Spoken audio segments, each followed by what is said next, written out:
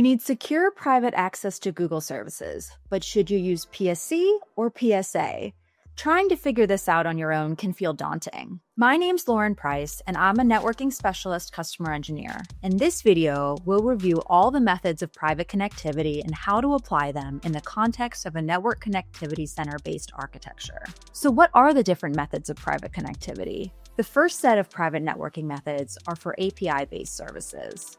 API-based services like Gemini, Cloud Storage, and BigQuery use Private Service Connect, or PSC, for Google APIs for private connectivity.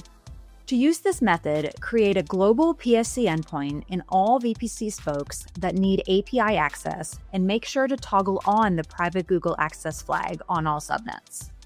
PSC endpoints aren't accessible over a VPC peer, so this is why you need one per VPC.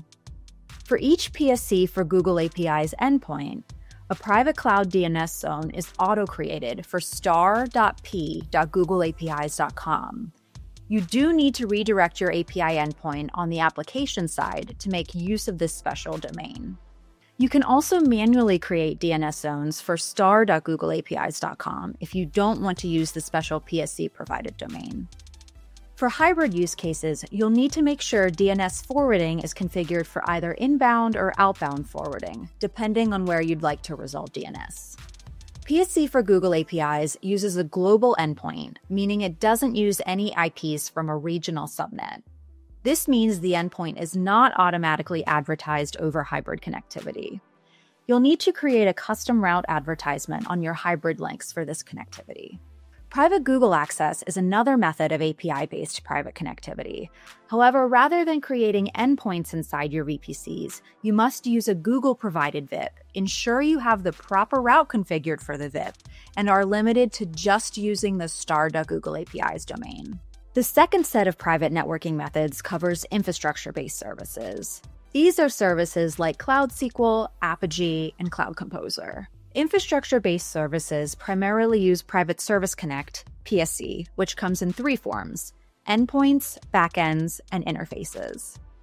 PSC endpoints and backends enable one-way consumer-initiated connectivity without the concern of IP overlaps in the consumer and producer environments. A PSC endpoint is a single IP in the consumer VPC that connects to a service attachment in the producer VPC. A PSC backend is a special type of network endpoint group used with Google Cloud's proxy-based load balancers. PSC backends also connect to producer service attachments, but by fronting the consumer side with a load balancer, you gain additional traffic routing features. By enabling PSC propagation on the NCC hub, this will make all PSC endpoints fully routable in all VPC spokes and via hybrid routing. PSC propagation doesn't apply when using PSC backends. This is because load balancers are fully routable anyway. PSC interfaces enables bidirectional traffic between consumer and producer. Producer services create PSC interfaces that use IP addresses from a designated network attachment in the consumer VPC. IP overlap isn't a concern unless a specific service says otherwise. Because PSC interfaces appear as NICs in the consumer VPC, they're fully routable by default, both across your NCC hub and in hybrid environments. It's worth noting that some Google services use a connectivity method called Private Services Access, or PSA, which relies on VPC peering. NCC has a feature called Producer Spokes, which allows you to connect your PSA VPC as a spoke to your NCC hub to make your PSA services fully routable in your NCC environment. It's advised to only use PSA if the service does not support PSC, or if there's a specific required feature gap between PSA and PSC. Take a look at the linked documentation below to understand which services support what types of Private Service Connect or Private Services Access. What about serverless products? Looking at you, Cloud Run. We'll cover this in depth in another video. So let's wrap up. I leave you with these key takeaways. Always check which connectivity method your service requires.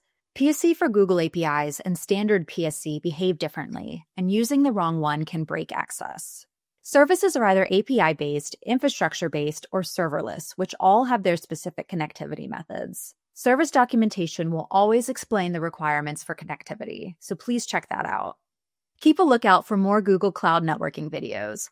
Drop your comments below and don't forget to like this video if you found it helpful. Thanks for watching.